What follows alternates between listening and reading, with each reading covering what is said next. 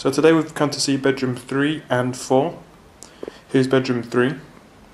It's a very well lit room, as we do have the large windows across the wall. And around to the left we'll see some storage with the standalone wardrobe. So we've got the rail and a shelf up top. The double bed is next to that, so we'll have that right here.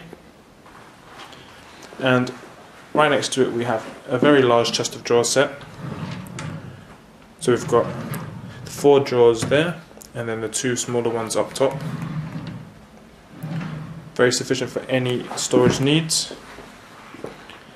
As we get a pan around, we'll see that we do have some more shelving, full-length mirror, along with a desk and chair.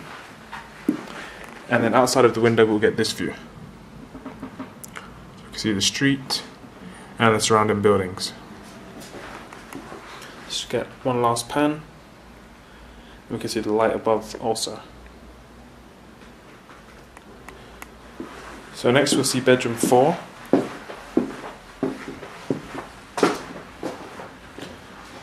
And again, this room features a lot of storage also. We'll have the shelving and standalone wardrobe in front of us as we enter.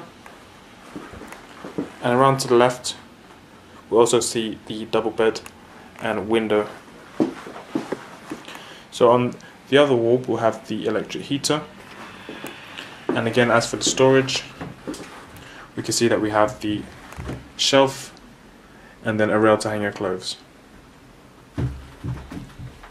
So let's just get a look from this side and a peek outside of the window, and we'll see the balcony.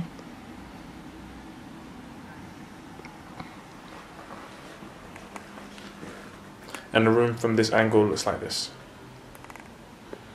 So that's been it for this bedroom 4.